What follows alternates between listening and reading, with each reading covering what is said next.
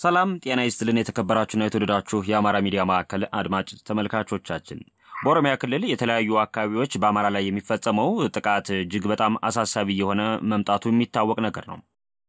እንደሚታወቀው በምዕራብና ምስራቅ ወለጋ ዞን እንዲሁም በሆሮ ጉድሮ ዞን የተለያዩ ወረዳዎች ላይ አማራ ተፈልጎም ወይም ታድኖ የሚገደልበት ሂደት እንዳለ በተለያየ ጊዜ የሚደርሱን መረጃዎች ያመለክታሉ። እጅግ ዘግናኝና አሰቃቂ በሆነ መንገድ በጅምላ እየመረጡ የሚገሉት ደግሞ የኦነግ ሸኔ ታጣቂዎችና ተባባሪዎቻቸው መሐል ከተማ ላይ ቁጭ ብለው ለስንቅና ትጥቅ ያቀበሉ ያሉ ከመንግስት መዋቅር ውስጥም ሆነው አብረው እየተገናኙ በንጹሃን ደም የሚቀልዱ በርካቶች እንዳሉ ነው መረጃዎች ያመለክቱ ያሉት። እንግዲህ በኦሮሚያ ክልል ሆሮ ጉድሮ ዞን ጃርዴጋ ጃርቴ ወረዳ 3 ቤተሰባቸውን በአንድ ጊዜ ከተነጠቀው ወጣት ታሪኩ መኮንን ጋር ቆይታ ምናደርግ ይሆናል። ሁለት ወንድሞችንና አባቱን ባንዴ የተነጠቀ ነው። እንግዲህ እነዚህ አረመኔያዊ የሆነ ወይም የጭካኔ ተግባር እየፈጸሙ ያሉ አካላት ያው ባንድ ቀን 3 ቤተሰቦችን ነጥቀውታል ማለት ነው። ከዛ በኋላም ደግሞ የደረሰበትን ግፍና በደል ለሚመለከተው የመንግስት አካል አመልክቷል።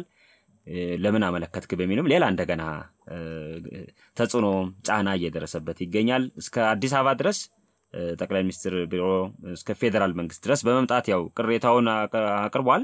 ዋስትና ይሰጠኝ በማለት ጠይቋል። ነገር ግን እስካሁን ድረስ አንድም መፍትሄ ማግኘት አልቻልኩም፣ እንዲያውም ለደህንነቴ አሁንም ሰጋለሁ የሚል ቅሬታ አቅርቧል። የአማራ ሚዲያ ማዕከልም አጠቃላይ ስላለበት ችግር ወይ ስለደረሰበት በደል በዝርዝር ቆይታ ለማድረግ ፈልጓል። እንድትከታተሉን በአክብሮት እንጠይቃለን። አባይ ዞዱ አብራችሁ ቆያለሁ። ጤና ይስጥልን፣ እንደምን አለ? ደህና እግዚአብሔር ይመስገን። እስኪ ራስህን አስተዋውቅ። ማን ትባላለህ? የት አካባቢ ነው የምትኖረው? ስለሱ እስኪ ንገረን። አመሰግናለሁ። ታሪኩ መኮንን እባላለሁ። የምኖረው ለጊዜው ስራ ቦታ ሌላ ቦታ የተወለድኩት በሆሮ ወለጋ ዞን ጃርዴጋ ጃርቴ ወረዳ ሱሉኖ ቀበሌ ነው የተወለድኩት ያደግኩበት ቦታ። እስኪ እንግዲህ በዛው የገጠማችሁን ፈተና ደግሞ እንግዲህ 3 ቤተሰብህን በአንድ ጊዜ ተነጥቀሃል የሚል ነገር ነው የደረሰ መረጃ ያመለከተው። መቼ ነው ይሄ የሆነው? በማን ነው እንደዚህ የተፈጸመበት? ሁለት 3 ቤተሰቦችን ነው በአንድ ቀን ያጣኋቸው።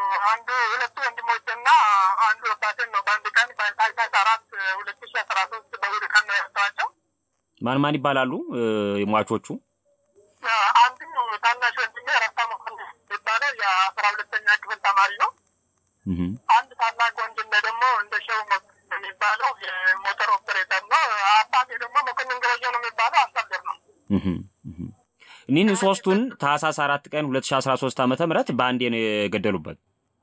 በአንዴ ነው የገደሉበት። ምክንያቱም አናውቅም፣ ምንም ጥፋታቸውም ለብዙ ጊዜ ዛቆች ብዬ አጣርቻለሁ። ምንም አንድ ቀን የራሳቸው የነሱ ጥፋት ነው የሚለውን አካልም እስከዛሬ አላገኘውም። ምንም በቃ ከሱ የተነሳም ከቀበሌው ጀምሮ እስከ ወረዳው እስከ ዞኑ እስከ ክልሉና እስከ ፌደራል መንግስታት ብዙ ሚኒስቴሮችን እስከሚያካትት ድረስ ገብቼ መጨረሻ ላይ ግን በድንገት የተሰጠ ነገር በቃ ሁሉም አካል ወንጀል ነው በቃ ሁሉም ነገር ፊድባክ ለተሰጠኝ ማለት ነው። እና ከዛ በኋላ ነው ወደ እናንተ ነገር እንዲሰማ ማለት ነው። ወጣት ታሪኩ እስኪ ስላገዳደሉ መረጃ ስጠና። አጠቃላይ የተፈጸመው ግድያ በምን አግባብ ነው? እነማን ናቸው ሲሄን ያደረጉት የሚባለው? እንግዲህ የተፈጸመው ኦነግ ሸኔ ነው። ኦነግ ሸኔ ነው። ከጎረቤታችን 3 አባል ቤተሰቦች 2 ወንድማሞችና ከነ አባታቸው የሞቱ አንድ ላይ የሞቱ ከነ ቤተሰብ ደግሞ 6 ሆኖ ነው አንድ ቦታ የተገደሉት። ከዛ ደግሞ ከጎረቤታችን አንድ የ12ኛ ክፍል ተማሪ ከፋል ባይል የሚባለው ነበርና 5 በተመሳሳይ ሰዓት ሲተኮስባቸው ወዲያው ነው አረፉት። እሱ ግን ለሊት 6 ሰዓት ላይ ከተተኮሰበት በኋላ እስከ ጠዋት ህይወቱ አላለፈም ነበርና ሁሉንም ዝርዝር መረጃውን ሰጥቶን ነበረ እና ከጥይቱ የተኮሱት 6 ሰዎች ናቸው። ከ6ቱ ሰዎች ግን በህይወት ያለ በህይወቱ ሰዓት ያደረ ልጅ 5ቱን ከበቂ ማስረጃ ጋር ነው የሰጠው እና አንዱ 6ኛው ነበር ያልታወቀው። 6ኛ ግን በሂደት ስናጣራ ያው እሱም የኦነግ ሸኔ አባል መሆኑን ነው መጨረሻ ላይ ያረጋገጠው። 6 ቤት ውስጥ ገብቶ እንግዲህ ህይወታችን በጥይት መግደል ብቻ ሳይሆን ቤት ውስጥ ያለውን ሀብት ንብረትም ያው ለእነሱ የሚመጣቸው በሰዓቱ መውሰድ የሚችሉትን ነገር ከሁለቱም ሁለት ምንም ነገር የለም። ብር የሚሆን አንዳንድ ነገሮች በቃ የተዘረፈ ዕቃ በጣም ብዙ ነው። እንግዲህ ምንም በዚህ ላይ አሁን ምን ብዬ መናገር ትንሽ ይከብደኛል። ከባድ ነው ወጣት ታሪኩ። በእርግጥም ያሳዝናል የተፈጸመው ነገር። ያው አንድ ወር ገደማ ስለሆነው እንዲያው እንደገና ደግሞ ህዝብ ይወቀው አንዳንድ መረጃዎችም ሲደርሱን በሚል ነው እንጂ ሀዘን ላይ መሆናችሁን እናውቃለን። ይሁን እንጂ የተፈጸመው ነገር ደግሞ እንደዚሁ ታፍኖ መቅረት የለበትም። በመንግስት አካላትም ቢሆን እናንተ እንደሌላ እንደ ወንጀለኛ ያያዩ ድጋፍና ትብብር ማድረግ ሲገባቸው እንደገና እናንተንም ወደ ሌላ ሐሳብ ውስጥ እንድትገቡ የሚገፋፉት አካሄድም ልክ ስላልሆነ ህዝብም ማወቅ አለበት። በእናንተ ቤተሰቦች ላይ የተፈጸመው እና በጎረቤቶቻችሁ ላይ የተፈጸመው ዘግናኝ ጥቃት መወገዝም ስላለበት ሌሎችም እንደዚህ አይነት አሰቃቂ ወንጀል እየፈጸሙ ያለ አካላትን ለይተው ማወቅም ስላለባቸው ነው በቀጥታ ካንተ ጋር ለቆይታ ለማድረግ ወሰንኩት። ስለዚህ የአማራ ሚዲያ ማዕከል በተደጋጋሚ በአካባቢው ላይ የሚፈጸሙ ግፍና በደሎችን ይዘግባል፣ ያጋልጣል። አሁንም ቢሆን ይሄን በእናንተ ቤተሰብ ላይ የደረሰውን መረጃ ያው ስለደረሰን ነው ቀጥታ እየተነጋገርን ያለ ነው ማለት ነው። ስለዚህ ይሄንን ግድያ የፈጸሙ አካላት አንዳንዶቹ የኦነግ ሸኔ አባላት እንደሆኑ ይነገራል። በሌላ በኩል ደግሞ ከኦነግ ሸኔ ጋር አብረው የሚሰሩ በአካባቢው ላይ ያሉ የተለያዩ ወጣቶችም አደረጃጀቶች አሉ፣ ስንቅም ትጥቅም የሚያቀብሉ አሉ የሚል ነገር እንሰማለን። ይሄ ነገር እውነታ ነው? እውነት ነው እንዴ?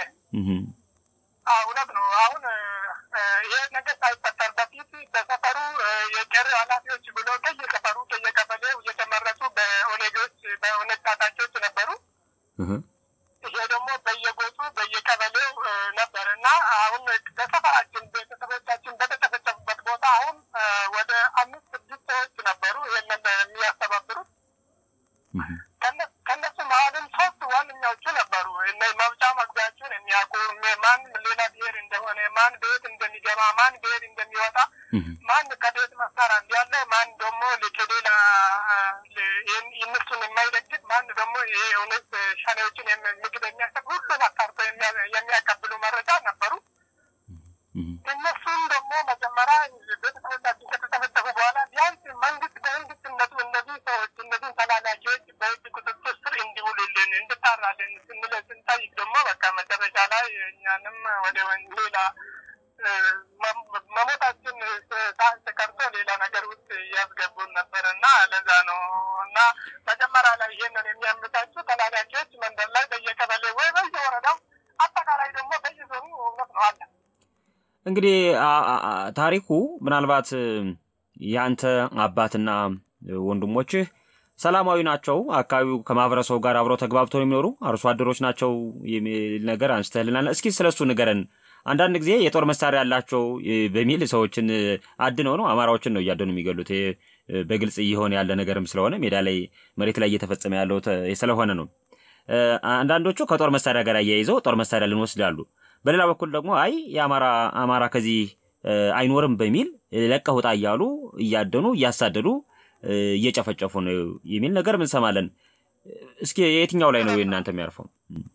እውነት ነው ይሄ ሁለቱም ነገር አለ። የመጀመሪያው ግን መጨረሻ ላይ ግን ለኔ ቁልጭ ብሎ ታየኝ ነገር በመሳሪያ ፍለጋ ሳይሆን በብሔር ነው። በቃ አማራ ስለሆናችሁ ነው በቃ መጨረሻ ላይ ግን ለማይነ ያገኘሁት መረጃ እና ምንድነው የተደረገው ነገር አብዛኛው ከመጥፋት ደርሷቸዋል። በእነዚህ ተላላኪዎቹ በቀበሌ ውስጥ ስንት አማራ እንዳለ የትኛው ደግሞ በተሰጡት እንደሆነና ሁለት ተኩል ተጽፎ በደብዳቤ ባጀንዳ ነው የተጻፈው።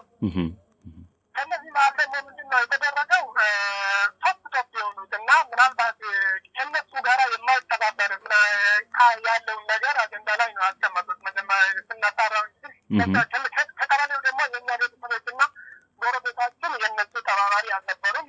በራሳቸው ከመሬት ቆፍሮ አርሶ የሚኖሩ ሰዎች ናቸው። አካባቢ ከካላችን ነገር ደግሞ እነዚህ ሁለት ቤተሰቦችና የሰው ጎረቤት ለቀበሌም አልቶም ለወረዳ ሰዎች ናቸው። በምንድነው ሞዴል የሆኑት? ችግር ሲፈጠር ቶሎ ደራሽ ናቸው። ለአብረንና ታፊር ያቀባሉ አንድ ነገር ያላቸውን ነገር ለራሳቸው ሳይሉ ቶሎ ደራሽ ናቸው። ይህንን ደግሞ ልጃቸው ሳይሆን የተበደሉ ቤተሰቦች አካባቢ ወረዳ ይህንን የምንተክልላቸው ሰዎች ናቸው። ምንም እስካሁን ይህን ይሄንን በድሏል ይሄንን አድርጓል ለዚህ ነው ተገደሉት ምናምን የሚባለው ነገር አላገኙም ምናልባት መጨረሻ ላይ ግድያውን ተሰጥቶ ያደረጉት ቤት ውስጥ ለብዙ ሰዓት ፍተሻ ነበረ እየፈተሹ ነበረ ከዛ ውስጥ ደግሞ እንግዲህ የሚፈልጉት ነገር ምናልባት ዋነኛው ታርጌት መሳሪያ ነው ለካንተ እንዳልከው ግን መሳሪያ ምንም ያላገ ከቤታችን ያገኙት ነገር የለም ምናልባት እንግዲህ ከጎረቤት እርግጠኛ አይደለሁም ምናልባት አንዳንድ ሰዎች ደግሞ ራሳቸውን ለመጠበቅ ሊያነሩ ይችላሉ ግን ምንም እርግጠኛ አይደለሁም ግን መጨረሻ ላይ እነሱም አልተረፉም ይህን ነገር ነው አሁን የተደረገ ግጭት ሁለቱም ታርጌት አድርጎ ነው እያሉ ያሉ ዋነኛው ግን መጨረሻ ላይ እነሱ መደምደና ላይ አድርጎ የተነሱበት ምክንያት ምን ቢሆን ስለዚህ አማራ አካባቢ ላይ መኖር የለበትንም አገር ገንቢው አማራ ህዝብ በየትም አካባቢ ሰርቶና ከማንኛውም ማህበረሰብ ጋር ተግባብቶ መኖር የሚችል ነው በዚህ በሀገር ግንባታው ረገድም የራሱ ድርሻ አለው ከዚህ አንፃር ያንተ አይደለም የሚል አይነት አረዳድና አስተሳሰባላቸው ማለት ነው የማስወጣት የመግፋት በርግጥ ተደጋጋሚ ነው ይሄን ነገር የምንሰማው ነገር አካባቢው ላይ ብዙ እንደዚህ አይነት ጫፍ ረገጥ የሆኑ በጣም ጽንፈኛ የሆኑ የደካማ አስተሳሰቦች ጎልተው ወጣው ወንድም ከወንድሙ ጋር ከወገን ጋር አብሮ እንዳይኖር የማድረግ ያው የከፋፋይ አይነት ነገን የመርሳት አይነት አስተሳሰብ ጎልቶ እየታየ እንደሆነ ይስተዋላል እንግዲህ ታሪኩ አንተ በየነገርከን ያለው ጦር መሳሪያ ፈልገው መጡ ብንል ጦር መሳሪያ ወስደውም እኮ እየገደሉ ነው ጦር መሳሪያ ከወሰዱ በኋላም ይገላሉ ይሄ ማለት መሳሪያውን ከወሰዱ በኋላ እኮ ሌላ ቀበሌ እኮ ያላረባሉ አሁን ይሄኛው የቤተሰብ ብቻ ስለደረስን እንጂ ሌላ ወረዳ አሁን ለምሳሌ ሌላ ወረዳ እዛ ቀበሌ አሁን የሚባለው ቀበሌ ነበረ ይሄ ነገሚታ ማለት እዛው ጃበጋጃርቴ ወረዳ ውስጥ የሚገኘው ነው አሁን እነሱ ትንሽ ራሳቸውን የሚከላከሉበት የሚገርማቸው ነገር በመንግስት ነው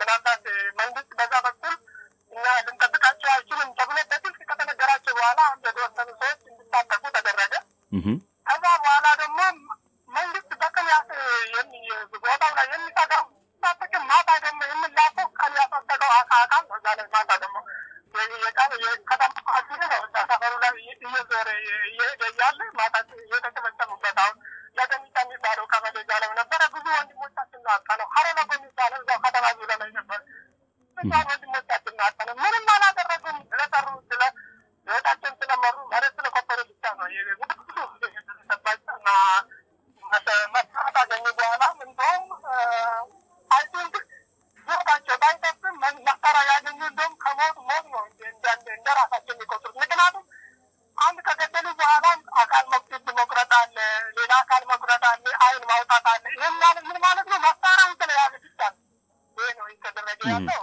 በጣም ታሪኩ በጣም አውሬያው የሆነ ተግባር ነው የሚፈጽሙት እነዚህ አካላት እነማን እንደሆኑ ይታወቃል የሚሰሩት ነገር ለምን ይሄን እንደሚያደርጉትን በርግጥ ግልጽ ነው እንዲያው እንነጋገርበት በሚል ነው እንጂ አላማቸውና ፍላጎታቸው ቀደም ሲል አንተም እንደገለጽከው የአማራን ህዝብ ከአካባቢው ማጽዳት ነው ማውጣት ነው ስለዚህ ታላቋን የሚሉን የጽንፈኛ አስተሳሰብ እንገነባለን ታላቋን ኦሮሚያ የሚሉን አስተሳሰብ የተሸከሙ አካላት ናቸው ይሄም ከመንግስት መዋቅር ላይ ያሉ አካላትም አብረዋሉ ይደግፋሉ አብረው የሚደግፉም ስላሉ በመንግስት መዋቅር ሆነው ለነሱ ስንቅም ትጥቅም የሚያቀብሉ ስላሉ ለዛ ነው አሁን ለገመጫ ጉዳይ ያነሳል ለገመጫ አካባቢ በጣም በተደጋጋሚ ከፍተኛውንም የሽፍታ የሚንቀሳቀስበት ጫካ ያለበት ህፃናት ሁሉ ታግተው የሚወሰዱበት መንግስት ጧት አስታጥቆ ከሰዓት በኋላ እንደገና ጦር መሳሪያው በጃዙር ለኦነግ ሸኔ የሚሰጥበት ሁኔታ ነው ያለው ይሄን በተለያየ ጊዜም ደርሶን እኛም ተከታትለናል ምክንያቱም እርስ በርሳችን መነካካት የለብንም ይላሉ አይደለም እንደዛ ይላሉ ጦር መሳሪያውን ያስረክባሉ ስለዚህ ኦነግ ይረከባል ማለት ነው መንግስት ያስታጠቀውን ጦር መሳሪያ ኦነግ ይረከባል በአማራ በኩል ደግሞ ጦር መሳሪያ አንሰጥም ብሎ የሚከራከር ካለ ይመታል ከሰጠ በኋላም ይመታል ይሄ ሁለቱም ነው በቃ ሰጠም አልሰጠም አማራው መጥፋት አለበት መገደል አለበት ተብሎ የተፈረደበት መሆኑ ካንተ ንግግር መረዳት ይችላል ቀደም ሲልም በተደጋጋሚ ምን ሰራው ነገር የሚያመላክተው ይሄን ነው እነዚህ አርሶ አደሮች ናቸው በተለይ ደግሞ የተማሪውን ነገር እስኪ ንገረን የት ነበር የሚማረው ይሄ ተማሪ ከትምርቱና ከአካባቢው ያሉ አርሶ አደሮችን ቤተሰቦችን ከመርዳት ያለፈ ሌላ አላማ የለውም ማን ይባላል ተማሪው የት ነበር የሚማረው ስለሱ ንገረን እስኪ ወንድሜው ነው ስለ ወንድምህ እስኪ አጣር አድርገህ ንገረን እዛው ጃርቴ ከተማ አሊጎ ነው የምትባለው የሚያወራው 12ኛ ክፍል ተማሪ ነበርና እንግዲህ ምን ልግለጽልህ ወንድሜ በተማሪም ጎበዝ ነበር ከጎረቤትም የሞተም አንድ 12ኛ ክፍል ተማሪ ከፋለ የሚባለው ነበር ከፋለ ባይሌ ነው የሚባለው እሱ ነገራችን ነገር እነዚህ ሁለቱ ተማሪዎች ሞዴል ናቸው ለትምህርት ቤቱ አንደኛና ሁለተኛ ነበሩ እስከ ነቀምት ሌላ ዞን ሄደው እስከሚሸለሙ ላይ ደርሶ ነበርና ምናልባት በሚቅናትም ሊገደሉ ይችላሉ ሌላ ብሔራቸውም ሌላ ታንክ ቢሆንባቸው የሚለው ነገርም ይፈሰራሉና በጣም የቅናት መንፈስ ሞዴል ናቸው በቃ እነዚህ ሁለት ተማሪዎች በሁሉም ነገር በአምራቸው በአስተሳሰባቸው ሁሉም ኢትዮጵያዊነት የሞሉ ተማሪዎች ናቸው በቃ ለትምህርት ቤቱ ሞዴል ናቸው መጨረሻ ላይ ግን ሞዴል መሆናቸው ለዚህ ትምህርትን ነው ያበቃቸውና ማን ይባላል ሌላኛው ማን ይባላል ስሙ ታውቀዋለህ አውቃለሁ ከፋለኝ ባይሌ ነው የሚባለው ከፋለኝ ባይሌ ነው የሚባለው እሱም ያ12ኛ ተማሪ ነው የኔ ወንድም ደግሞ አራታ መኮንን ነው የሚባለው በነገራችን ላይ እንደዚህ ዩኒቨርሲቲ ሁሉ ሳይቀር እንደዚህ አይነት ነገር በጣም አንደኛ ደረጃ የሚወጡትን ከፍተኛ ውጤት ያላቸውን ሰዎች ሀድኖ የመግደል እንትንም ታይቷል እኮ አንተ አሁን ደግሞ እነዚህ 12ኛ ክፍል ተማሪዎች ናቸው በአንድ ቀን የገደሏቸው ሁለቱንም አንድ ቀን ከእነሱም ትንሽ ከቤታችን አለብለን ነበርና የቡድን ሽፍታው እነሱን መጀመሪያ ከእነሱን ቤት ከነበሩ ከፈተሹ በኋላ ሶስቶቹን ይዘው ነው የመጡት ወደኛ ቤት ከዛ በኋላ ደግሞ የኛ ቤት ተፈተሸ ለብዙ ሰዓት ከፈተሹ በኋላ አንድ ላይ ነረሸናቸው በጣም ያሳዝናል እንግዲህ ወዴት ይሄድን እንደሆነ አድማጭ ተመልካቾቻችን እነዚህ በጣም ጸረ ሰው የሆነ አስተሳሰብና አቋም ዘው ንጹሃንን እየጨፈጨፉ እየገደሉ ያሉ አገር ገንቢውን ያማራን ህዝብ ያፈናቀሉ እየገደሉ እየዘረፉ እየደፈሩ ያሉ አካላት ነገ ከነገ በኋላ እስከ ድረስ እንቀጥላለን ብለው እንደሚያስቡ እንግዲህ ፈጣሪ የሚያውቀው ነው የሚሆነው በነገራችን ላይ ይህ የጅምላ ፍጅት የዘር ማጥፋት ወንጀሉ ዛሬ አይደለም የተጀመረው ቆይቷል በጣም ለረጅም ጊዜ ሲፈጸም የቆየ ነው በዛ አካባቢ ያለ አማራ በምስራቅም በምዕራብ ወለጋም በሆሮ ጉድሮም አንገት ደፍቶ እንዲኖር ቀና ብሎ እንዳይመለከታቸው እንደፈለጉ የሚዘርፉት ይሄን ያህል ገንዘብ አምጣ ብለው የሚያስገድዱበት የሚጨፈጭፉበት እስከ ቤተሰቦቹ ሙሉ በሙሉ አንድ ለወሬ ነጋሪ እንዳይኖር አድርገው የሚያጠፉበት የወንጀል ድርጊት የተለመደ ነው እንግዲህ በአማራ ክልል ላይ ስንመለከት የብሔር ብሔረሰቦች መብት በሚል የፌደራሊዝምን ጽንሰ ሐሳብ ይዞ ለእያንዳንዱ ብሔረሰብ በጣም አነስተኛ ቁጥር ያላቸው ሁሉ መብትና ጥቅምና ፍላጎታቸው እንዲከበር ያደረገ ይገኛል ነገር ግን በጣም በከፍተኛ በሚሊዮን የሚቆጠር ህዝብ በኦሮሚያ ክልል ቢገኝም ግን ደግሞ እንደ ዜጋ አልተቆጠረም ሀገር አልባ የተደረገ አማራ ነው ማለት ነው እንግዲህ ታሪኩ እየነገረን ያለውም ይሄን ነው የሚያሳየው ሶስት ቤተሰቦችን በአንድ ቀን ተነጠቀ አብሮ ደግሞ የተማሪ ወንድሙን ጓደኛም በተመሳሳይ አብሮ ገደሉት ይሄን አሰቃቂና ዘግናኝ ወንጀል ድርጊት ተመልክቷል ሀዘን ላይ ነው ያለው ነገር ግን ይሄንን ሀዘን ደግሞ ይዞም ሌላ ስጋት አለበት ለቀሩት ቤተሰብ የህግ ከለላ ይፈልጋል ሀብት ንብረታቸው እንዳይዘረፍ ባለበት እንዲጠበቅ ይፈልጋል ድርጊቱን ፈጻሚዎች በህግ ቁጥጥር ስር እንዲውሉ ይፈልጋል ነገር ግን ማን ነው እነዚህን አካላት በህግ ቁጥጥር ስር የሚያወረው ማን ነው ከነሱ ጋር እየተሞዳሞደ ንጹሃንን እያስገደለ የከሰረ የደንቆሮ ፖለቲካ እየሰራ ያለው ማን ነው የሚለው ትልቁ ጥያቄ ይሄ ነው የሚሆነው ይሄንን አይቶ ነው እንግዲህ ከቀበሌ ከወረዳ ዞን ክልል ብሎ እስከ ፌደራል ድረስ መጥቷል ምንድነው እስኪ ያቀረብከው አቤቱታ ነገርን ታሪኩ እስከ ፌደራል ድረስ ወይም በየመስመሩ እየጠየቀው የመጣው አቤቱታን እስኪ በዝርዝር አስረዳን መጀመሪያ ቀበሌ ላይ ያቀረብኩት ነገር በቃ እስከሆነ ድረስ ከቀበሌ ውስጥ ላይ ያለው ጀምሮ ቤት ውስጥ ያለው ነገር በቃ ቢያንስ ከቀበሌ ታጣቂዎች የመንግስት አካላት እንድጠበቅ ነው መጀመሪያ ላይ የጠየቁት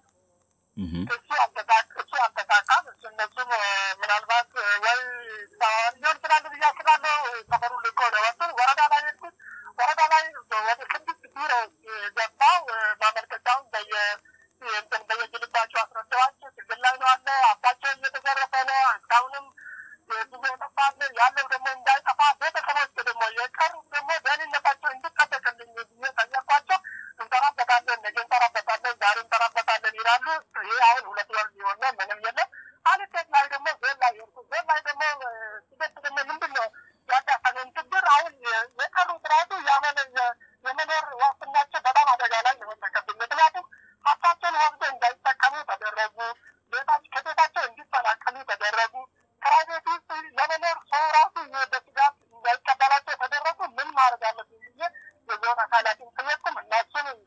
እንሰራበታለን ታድጎን ምናምን አለ ያለን ብራችንን ከኪሳችንም ሆነ በደሞዛችን የምናገኘው ተበጣም አለቀ ከዛ በኋላ ደግሞ እነሱ ነፍስ ሳይሰጡ ሲቀር ወደ ክልል አመራነ ክልል ላይ ደግሞ በቃ በጣም ከሰው ልጅ የማይጠበቀው ነገር ነው በቃ ከዛ ላይ የተነገረው እናንተ መጀመሪያ ላይ በቃ ኬት ነው የመጣችሁት እንዴት ነው የተገደላችሁት ያለውን ነገር እንዴት ነው ነገሮችን ከፍ አድርጋችሁ የምትናገሩት እናንተ ብቻ አይደለም የተገደላችሁ ምን ነገር ብዙ በቃ ብዙ ነገሮች ተወራብን ከዛ በኋላ በቃ ነገሮችን ተፈጽሞብናል ማመልከቻውን ተቀበሉ ይችላል ያው በኃላፊነታቸው የተቀበሉ ይችላል አሉ ያው ሳይቀበሉ ቀርቶ ደግሞ ክልል ብቻ እና የት እንደሚሰራ ራሱ በጣም የገረመኝ ነገር ግን ክልል ላይ ያጋጠመኝ ነገር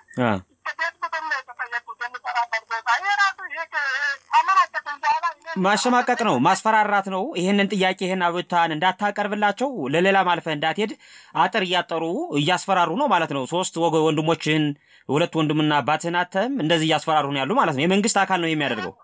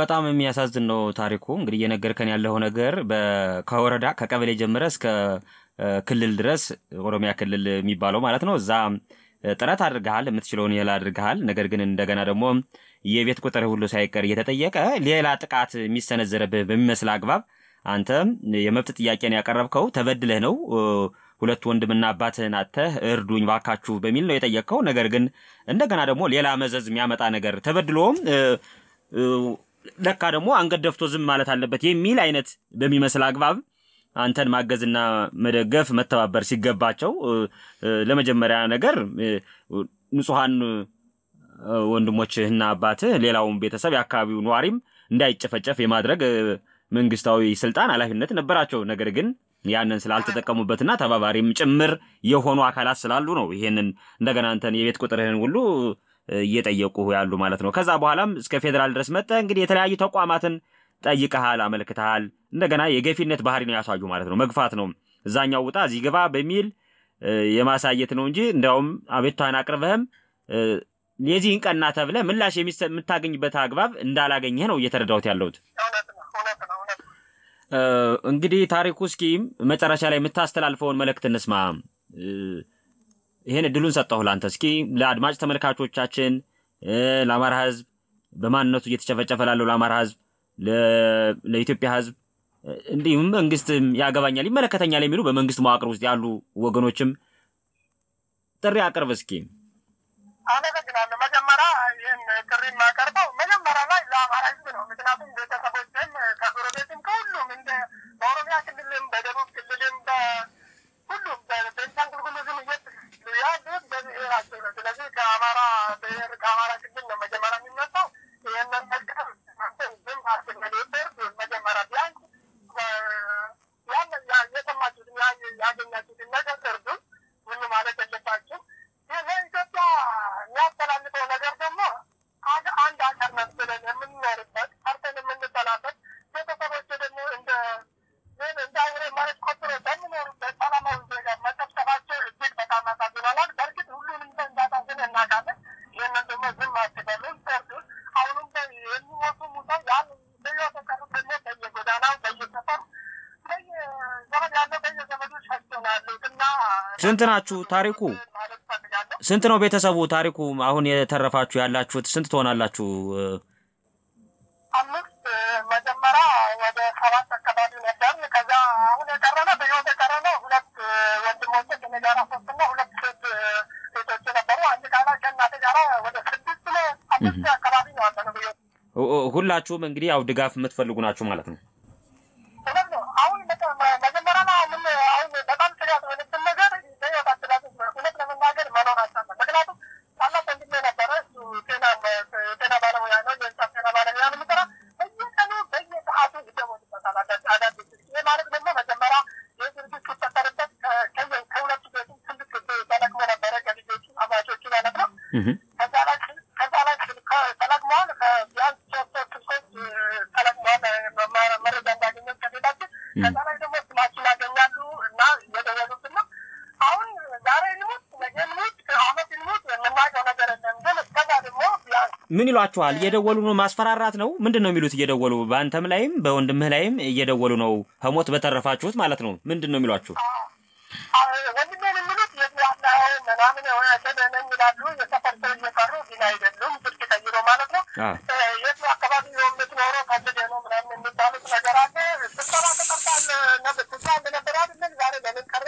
የሚሉት ብዙ በቃ መተሳኛ የሚያደርጉት ነገር አለ እኔ ደግሞ እኔ ጋር ደግሞ ስትደወል ደግሞ የባለፈው እንትን በቃ በጣም ገርማችሁ ነገር በኦሮሞ ልጆች ነው የጓደኛ ከሚያነት መረጃን በርግጥ ያገኙ መሰለኝ በዛ በኩል ማለት የነገረኮ እዛን ቀን የሚሰራ የሚሰራ መኪና ወደዛ የሚጠደው መኪና ወደዛ የምትመለሰው አሁን የት ነው ያለው የሚለው ነገር በተደጋጋሚ ለመናገር በተለያዩ በተደጋጋሚ ይደውልብናል ይሄ ደግሞ በእኔና በወንድሜና በቀሩ ኢትዮጵያ ብቻ አይደለም አማራ በሆነ ላይ በሁሉም ይደውል ግልጽ ለመናገር ማለት ነው አማራ በሆነ ይሄን ምንም ባላደረገ ምንም ባላወቀበት መንገድ ላይ እየተደወለበት ነው ደግሞ እየሰሩበት ለመናገር አሁንም የነገር አልቆመም ለመናገር ትናንትና ከትናንት ወደ አምር የሚባለው ወረዳ ነበረ እዛው ከጆሮ ቤታችን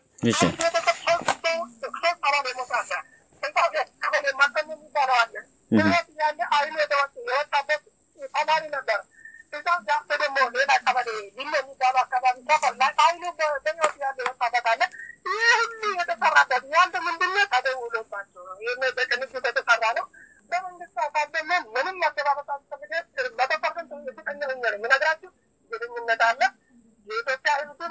የአማራ ህዝብ ሁሉም ይመለከታኛል የሚለው ነገር የነገር ጨዋታችን ይስማ ያለው ነገር ይረዳ ምናልባት ከችግር የሚያተርፈው ከሆነ ነገር ይረዱን ማለት ፈልጋለሁ። አመሰግናለሁ ወንድሜ። በጣም እናመሰግናለን ወጣት ታሪኩ መኮንን። እንግዲህ በሆሮ ጉድሩ ዞን ጃርዴጋ ጃርቴ ወረዳ 3 ቤተሰቦችን ያጣ መሆንን ገልጸልናል። በአካባቢው በአማራ ተወላጆች ላይ እየተፈጸመ ያለው ማንነትን ወይም ዘርን መሰረት ያደረገ ጭፍጨፋና ጥቃት ዛሬም እንደትናንቱ ተጠናክሮ መቀጠሉን ነው የሚያሳየው። አንተም የነገርከን ይሄን ነው። የሁሉ ግፍና በደል ደርሶብህ አሁንም ባካችሁ ዋስትና የሚሰጠኝ ባካችሁ አግዙኝ የሚል ጥያቄዎችን ብታቀርብም የሚቀበልህ አካል አላገኘህም። ይሄንን ቅሬታን ህዝብ ይወቅልኝ እንደው ያገባኛል የሚሉ ወገኖች ሁሉ ጉዳዩን እንዲከታተሉት ባንክሮት እንዲከታተሉ ነው እየጠየቀን ያለው። እንግዲህ ለአማራ ሚዲያ ማዕከልም ያው አንተንና መሰል ተጎጂዎችን በአጠቃላይ የኢትዮጵያ ህዝብም ይሁን የአማራ ህዝብ በተለያየ አካባቢ ያሉ አደረጃጀቶችና ተቋማት ያገባናል የሚሉ የሰብአዊነት ጉዳይ በመንግስት መዋቅር ውስጥ ሆነውም ደግሞ የህዝብ ጉዳይ የአገር ጉዳይ ያገባናል የሚሉ ስለ እውነት የሚታገሉ ወንድምና እህቶች ይሄንን ጉዳይ በትኩረት አይተው ዘላቂ መፍትሄ እየተፈለገለት መሄድበትን አግባብ እንዲያመቻቹ በዚሁ አጋጣሚ አማራ ሚዲያ ማዕከልም ጥሪ ለማድረግ ይፈልጋል። ስለነበረን ጊዜ በጣም እናመሰግናለን ታሪኩ መኮንን። አመሰግናለሁ ወንድሜ። ይሄን ነገር ለእናንተም ተሰምቶ ወደ ሚዲያ ስለጠራችሁ እጅግ በጣም አመሰግናለሁ ወንድሜ። እግዚአብሔር ይስጥልኝ። አሜን አሜን ወንድሜ። ሰላም ሁኑ።